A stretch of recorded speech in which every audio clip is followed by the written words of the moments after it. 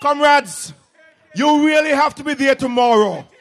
Tomorrow will be a historic march, a big march, because the people are coming out to show that they are fully in support of this Labour Party and that they have full confidence in Denzel Douglas, Asim Martin, Marcella Liburd, and the rest of the Labour team.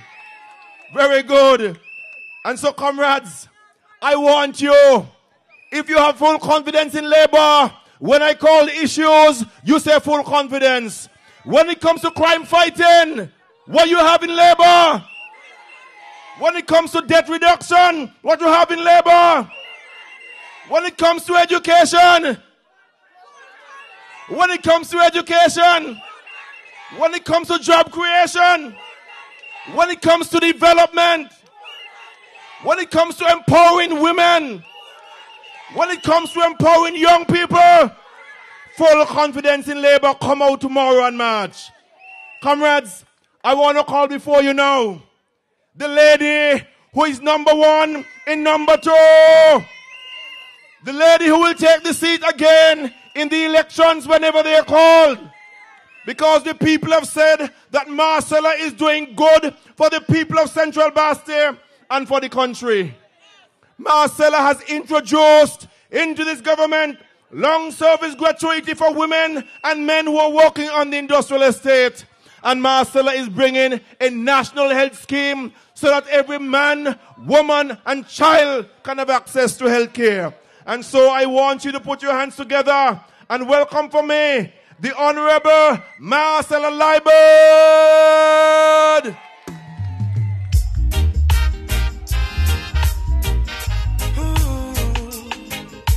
Natural beauty, you know. Yeah. No, I've never been someone shy until I seen your eyes. Still I had to try. Yeah. Oh, yes. Let me get my words right and then approach you. Woman, I'll treat you like a man is supposed to. You'll never have to cry. No. I know everyone can relate to when they find a special someone. And she's royal, yeah, so royal. And I want her in my life. I never knew anyone so one of a kind. No. She has the qualities of a queen. She's a queen. Ooh, ooh, what a natural beauty. No need no makeup to be a cutie. Thank you. Good night to all the Labour comrades. Good night to you. This is a special night. This is one of the most significant nights for those of us who are in full solidarity with workers and the working class. The eve of Labor Day, one of the most significant nights. So I say good night to all of the workers of this country. Good night to the women. Let me hear you. Good night to the people of East Bastille, the good people of Central Bastille, and wherever else you're from. They're going all over the place, minding everybody's business. But I told you about 3 weeks ago or so that they had to cancel 3 meetings. They're minding everybody's business, and they can't pull off this. Guess what? They had to cancel another one Friday gone here, right here in East Bastille. But they're minding everybody's business. Meanwhile, on Thursday night, we had a meeting in Upper Market Street. The Prime Minister was not here. The Deputy was not here. But Labour is strong and united. So even without them, what a meeting in Upper Market Street on Thursday night. That's Labour for you. I wish, however, to express some condolences on behalf of Central Bastille to Francis Body, who has to travel to St. Martin for the death of her niece. So we wish the Body family all the best and our sympathies. I want to say happy birthday to my father, Today is his birthday. He's 94 years old. Happy birthday, Daddy. And those in East Bastille, we have 2 centenarians here. One, Miss Gwendolyn Watty, who made 100, I think it was the end of March. And we have Mama Maisie on George Street, who makes 102. Not Maisie for you, Daniel. Makes 102 on the 29th of May. So we want to big up those 2 centenarians in East Bastille. I also want to congratulate Garden Hotspurs on their victory on Saturday over St. Peter's. You know, we're depending on you to bring home the championship. And I want to big up Colbert and Pepper and all those who are in the management of this team. I want to acknowledge Bird Rock basketball team. Wendell, let me sleep peacefully tonight now. Wendell, let me sleep peacefully tonight. Acknowledging Bird Rock basketball team. He said my son used to play for Bird Rock, which is true. But my son also played for Ghetto Roots and Hitters. But I want Bird Rock to know, bigging them up tonight as him, but Gut Box and Hitters coming for them. Right? I want to congratulate all of the young ladies for this show last night. And to congratulate all of the winners. Number 5, number 4. Number 5 was the Queen. Number 4, number 1, and number 2. But all of the ladies, because these shows help to make you more confident and give you greater self-esteem. I want to thank all of the parents and all who helped to make the show the success that it was. In Central Bastille, I want to particularly thank Miss Patonia Gilbert and her mother for allowing her to go in for the show. I want to thank Hollis and Sheldon and Richard and all who helped. I also want to thank Gary Thompson of Gary's Fruits and Flowers, who make all these beautiful creative wear for the people of Central Bastille, the contestants, year after year. And thanks to Vincent Foe for carrying this show year after year. It's not an easy job. We want to say thanks to you, Vincent. Sheila Barrett was responsible for these shirts we have on. They didn't tell you. But Sheila comes down every year for Labor Day. And we want to thank Sheila. Gratitude is altitude. And so in Labor, we are very, very grateful. Come what's the news out of St. Martin that says that the coalition government there has fallen or is falling. Another example of what coalition does. Instability and uncertainty. We don't want that. So tomorrow, we march in to keep St. Kitts-Nevis stable. We march in to keep St. Kitts-Nevis certain. But comrades, I started a series at Upper Market Street, and the series was called, Will the Real Timothy Harris Please Stand Up? That's the name of the series. By popular demand, we're carrying on the series tonight. So we have in the second edition of Will the Real Timothy Harris Please Stand Up? This is a man who over the last couple of months, when you listen to him, you would think that nothing at all good is happening in this country. Nothing good. Everything wrong with the economy, everything wrong with health, everything wrong with poverty, poverty getting worse, everything wrong with tourism. Nothing at all good is happening in the country if you listen to Timothy Harris. Nothing. Even when the IMF people come and they say that the country is turning around. These are the experts. They say the country is turning around and that in 2013 we'll have economic growth. Timothy Harris say nothing goes so. But you know what that is called? The fox and the sour grapes. I don't know if you know that story. The fox and the sour grapes. He wants to be the prime minister bad, bad, bad. And because he can't be the prime minister, then the grapes sour. Everything sour. Not only the grapes sour, they want to mash up the grape tree too. But we will march tomorrow to ensure that that does not happen. So even on Friday here on the radio, and everything wrong with the country, all of a sudden, the debt is at its highest, he say. He don't even know he living in such la-la land. He ain't even know the debt going down. Everything in the last 17 years that was done, Timothy said it was wrong. And even those things that he agreed to, he now saying, Lord, I beg all your pardon. I'm so sorry. I shouldn't have said them. I was too young. Maybe I was forced and all to sign on to these things. But now looking back, I see I was wrong. So I'm begging pardon. That is what he out there saying. But I want to draw to your attention, again, the 2009 budget. And I understand for those of you who are asking me that it is online. You can get it online. Look at it and see what Timothy Harris was saying in 2009. I don't know if he was still very young. But in 2009, this is what Timothy Harris was saying. And I read. He says, Mr. Speaker, our innovations in the real economy have helped to generate the resources required for our social programs. Let us not forget that less than a decade ago, Port Zante was just a barren piece of land jutting out into the ocean. Indeed, no one in their right mind would invest there at that time because it was so prone to hurricanes and natural disasters. But we secured it through the implementation of an expansive revetment program.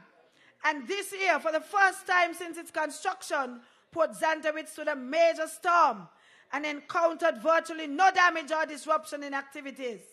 Indeed, today, Port Zante is a vibrant addition to the town of Bastille that attracts hundreds of thousands of cruise ship visitors to our shores and generates a wide range of income-earning opportunities for our people. Our enlightened leadership has reconfigured Port Zante. Our enlightened leadership has reconfigured Port Zante so that it can attract the newest and the best cruise ships to our shores. We are one of the preferred Caribbean destinations for the Queen Mary and celebrity cruise lines, according to Timothy Harris in 2009.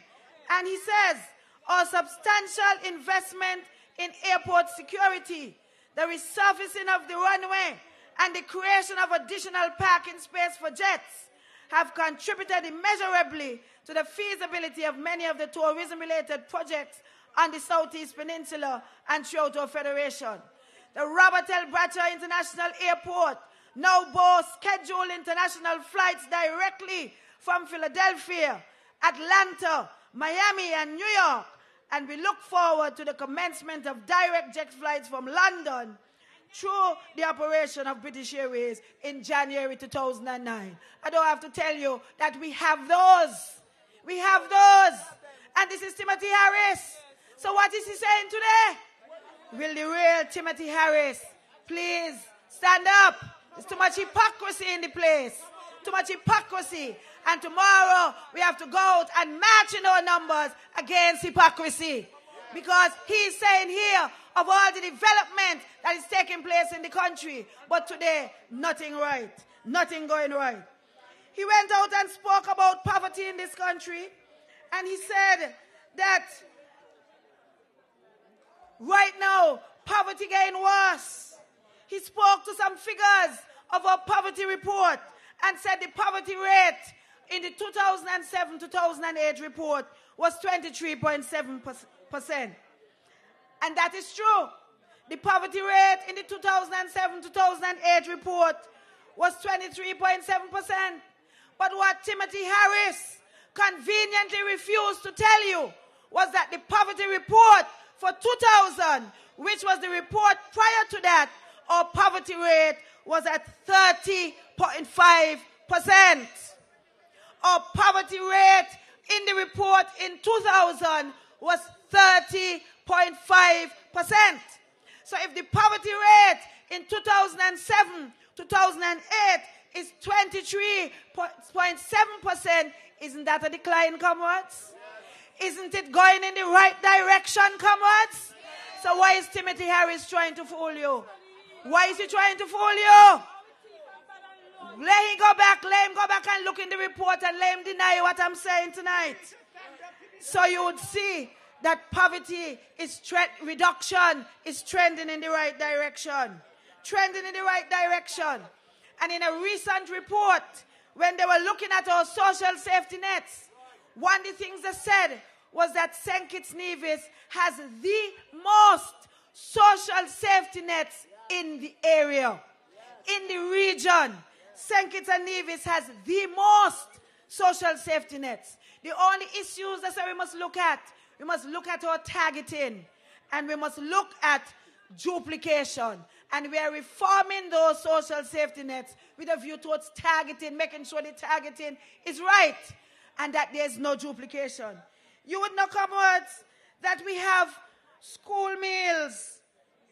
A lot of the social programs cross ministries, education, health, social services, etc. We have school meals. We have school books. We have school buses. Whichever country you know, children go on the school bus and they ain't got to pay something. In Nevis, they have to pay for the school meals in Nevis, the sister island. Here, you don't pay a cent for the school meals. In Nevis, they have to pay $20. The parents, $20 per month per child. In Nevis. Here, nothing. You get that free. School meals, school bus, school books, exam fees, free health, uniforms, and the health includes dental health for your children. We have care for the elderly, where the home care officers go and look after the elderly people. You know how many countries looking to us to duplicate that program? How many of them looking for us? And the recent reports we get and statistics we got in health says that our longevity has gone from age 73 to age 76. We are living longer. It says that our death rate is low. It says our infant mortality rate is low. And our maternal death is almost non-existent. Good quality care you're getting in this country. Good quality care on the labor. There is food vouchers. There's the compassionate grant. That is where we give something to those children whose parents are incarcerated. We have that in the social safety nets. We have Project Viola, which is a project where if you get pregnant in school as a teenager, you don't have to give up on your education. You don't have to. We look after you to make sure that you can continue your education despite the little mistake you must make. You have the card in home. We have a project right now going on for people living with disabilities. We'll soon have a full program for people living with disabilities. And then we just had the New Horizons Center, which we opened to look at our at-risk youth. So what is he talking about? What is he talking about? And then, in the same budget address, in speaking about our social safety nets program, the same Timothy Harris, Mr. Speaker, I'm pleased to report that the economy in St. Kitts-Nevis continued on a path of positive economic growth and development in 2007. Despite the many challenges that our federation faces, we have remained committed towards creation of a well-diversified, service-oriented economy. The foundation for this transformation was laid in the years prior to the closure of the sugar industry, says. The foundation was laid in the years prior to the closure of the sugar industry. But he said nothing going on for 17 years. As we made considerable investment in the non-sugar agriculture, tourism, information technology, and financial services. These sectors have been clearly identified in our national adaptation strategy as the pillars on which this new economy will be built. Indeed, this is in light of the continued trade liberalization and threats of global economic and financial turmoil our economy would have had to undergo significant change and become more competitive. He says this growth has been accompanied by significant social progress. The growth accompanied by significant social progress.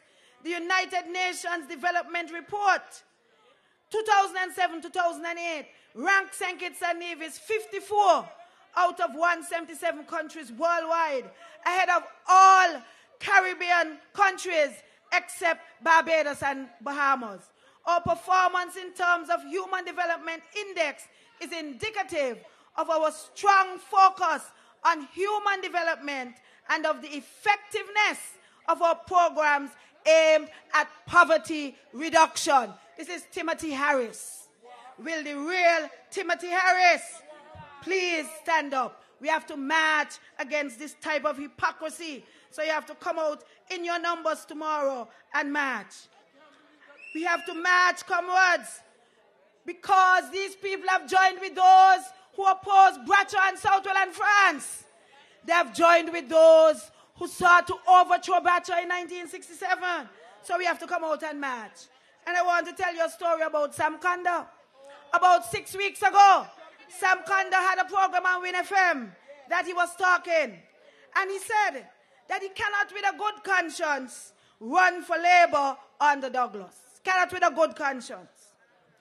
But he could with a good conscience join with those who wanted to overthrow Bradshaw.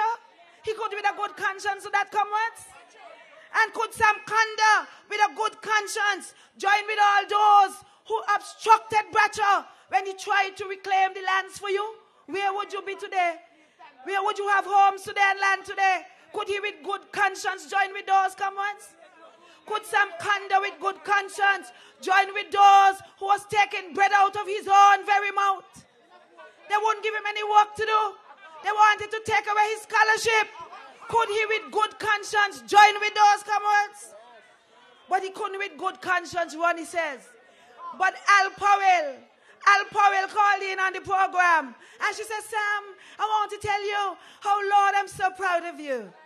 And how I just want to support you. And to let you know that when the election comes, you will have my vote. Do you know who Al Powell is, comrades?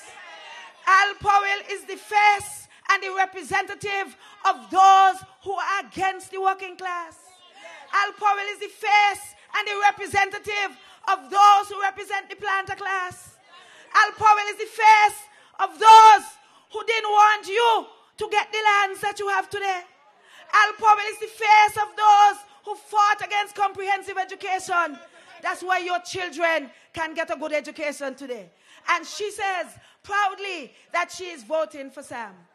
Well, Sam's name was removed from the voters list by Pam. Me and he, same time. They take off my name and they put something on the internet with me and his picture and a big thing mark removed across the two of us face. Sam is now registered in East Bastille. You think he voting for Asim, comrades? You think he voting for Asim? Okay, so you must know where they're at. And then they want to go there and say that there is Labour. But more than that, I want to remind you of last Labour Day. Some of us cite, I cite for myself. Some of you didn't. But Al Powell again comes into the match and she pulling Sam out. She pulling Sam out of the match. And he laughing, you know, and they having a nice joke, right? Well, what I want to tell you is that was symbolic, comrades. That was symbolic because she has finally succeeded in pulling Sam out of the match for sure. She had only pulled Sam out of the match. She pulled Sam out of Labour. Sam have broken ranks with the working class of this country and have gone to join those who are anti-working class. That is why, if you look at the Observer newspaper for this weekend, they said they're not marching. But they can't march, comrades. They can't march because they have broken ranks with the working class of this country. And they've gone to join Al Powell and all those who represent those who are anti-working class and those who are against the workers, those who are against Bradshaw and Southwell and France. But we have to march for our leaders who have fallen like Bradshaw and Southwell, France and more. And we have to march for our leaders who we have now. And we have to march for the programs that we are bringing on stream for you, the people, like the National Health Scheme that you all will benefit from. The long service gratuity that you all will benefit from. And we have to march for the reduction in electricity that you will see from the end of this month. And you have to march for the PEP program where you have only 1,500 people employed. And give Jeffrey a round of applause for that. Jeffrey, a round of applause. Why are you ducking for Jeffrey? Give Jeffrey a round of applause for that. 1,500 or more persons employed in that PEP program. And we expect them to come out to march tomorrow because Labour is responsible for that. And I want to say to you tonight that is what Labour is all about. That is what Labour is all about. And so we have to come out and march tomorrow for labor leaders in our thousands. In our thousands. There's an interesting thing in this Observer newspaper where it says that Dr. Harris and Condor to run a joint campaign. And in it, they're quoting Timothy Harris at a meeting that Sam Condor had up the village that you had to be invited to. And he says, and they're quoting, and by the way, the Observer, it says the Federation's politically independent news source. You know that this paper has an agenda. Always, it is an anti-Labour and anti-Douglas newspaper. There's nothing in it that's politically independent. Again, they're trying to fool people, just like who they're representing here. And this is what Timothy Harris had to say. We are hoping, listen carefully to Harris. Listen carefully, you. We are hoping Pam will win number one. Pam, this is Dr. Harris. We are hoping Pam will win number one. They will win number two. Sam Condor will win 3. Pam will win 4 and 5. Then he said Douglas will win 6. And then he says, what are you say? Not even that? And then he said it will be Harris again in 7. And Pam will win 8.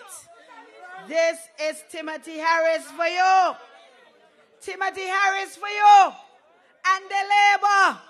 But I want Labour to lose in 1 and 2 and 4 and 5. And the Labour, come what's don't be fooled. How anybody could be Labour, I want Labour to lose. They are Labour and they're trying to bring down a Labour government. They are Labour and they're trying to destroy a Labour organization. But they're all of self. And they believe in the philosophy of what you can rule, you must destroy. What you can control, you must destroy. And that is why you must come out in your numbers tomorrow, in your vast numbers, and march with Labour. The women must come out and march with Labour. And I want to pick up the new superintendent, the first female superintendent that has been, the police force has had. Miss Merslin Hughes. I also, since we're in East Bastille, want to big up Miss Isles, who was inducted into a Hall of Fame for women for being the first ADC to the Prime Minister, Imelda Isles. So all the women must come out, and all of you who are not born here but who are nationals and who are residents must come out and march, because this is the only inclusive party. This is the only party that's looking into regularizing your status in a genuine way. Nobody trying to fool you as they're trying to do. The only inclusive party is Labour. So tomorrow, come out in your numbers. March for the Labour Party. March for the Labour Organization. March for the fallen comrades like Bratcher and Southwell. Don't put a stain on the legacy of Bratcher and Southwell. Come out and march for your current leaders. And most of all, come out and march for yourselves. Come out and march for yourselves. Because with Labour, you are Labour. And Labour is you. So tomorrow, with full confidence, we'll come out. Full confidence. Full confidence. We'll come out tomorrow and march in our thousands to show solidarity with workers and with Labour. Thank you and have a good night. They never thought we'd have been here. They never thought we'd have been here. But guess what? We are still here. We are still here. Thank you.